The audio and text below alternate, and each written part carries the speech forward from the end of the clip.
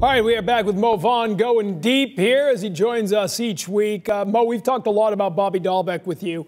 And this is a guy, you and Jim Rice a couple weeks ago really broke down when he's flying open, when that foot's getting up the line, third base side, how tough it is.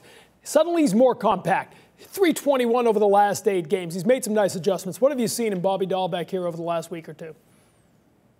Just staying through the ball, realizing that his power is dead center, staying on the ball, staying on the breaking ball, understanding the pattern of how they're getting him out. And when he's, the main thing about hitting is if the pitcher's going to go out there and make perfect pitches, you're not going to hit. But you have to hit the mistake, and he is pounding it time and time after again. So I'm very excited for him. But the main thing is just get your sights out in the middle of the field, stay down and through the ball. He's already got power, doesn't have to do too much to juice it, and just get through it. So he's doing great.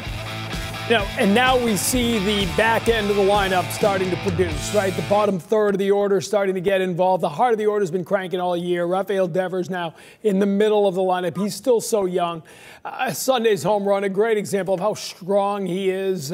What do you see in Rafael Devers? Such a good, young, strong left-handed hitter.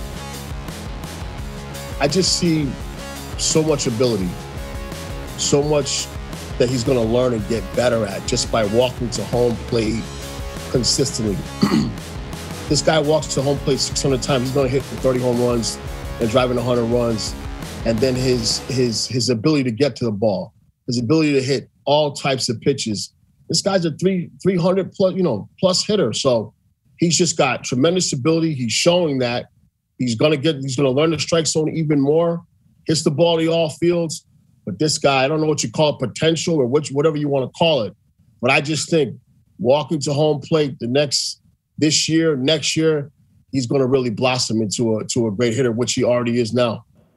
Mo, we've seen him get to pitches 8 to 10 inches off the dish. When you're talking to a young player, how do you coach him through that? Because he's the type of player that can get to those pitches, but the fact that he can get to them can hurt him late in the game. Guys are making pitchers pitches, and we see him sometimes as a young player kind of expand the strike zone when he should be shortening a little bit. How do you go about coaching a young player and having him change his mentality during certain points of the game?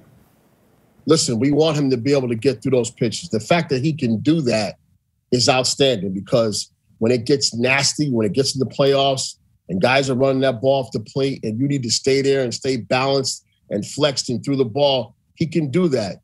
It's just now that, and that's what I say, walking to home plate and understanding how to drive in runs, he will eventually learn how to shrink his strike zone and not be offering at any of those pitches. And then he just becomes completely devastating. But I'm glad he can do those things. To be that big and be able to be that flexible to hit those pitches is a great thing. Within time and with him getting older, he will understand what exactly they're trying to do and spit on those pitches and take those pitches.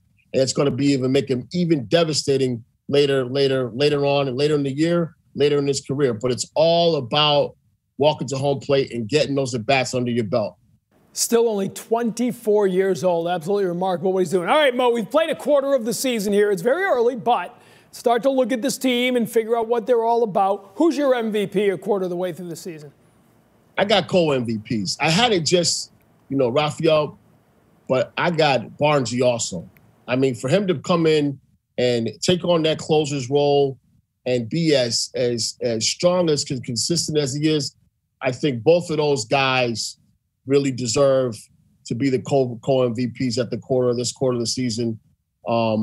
You know about, Sander Bogart, and you know about JD, but Rafael is one of those guys that you didn't know about, you heard about him, and he's coming up with a lot of great 2-out hits to break people's backs in ball games. So I think those two are the ones for me. Who do you got?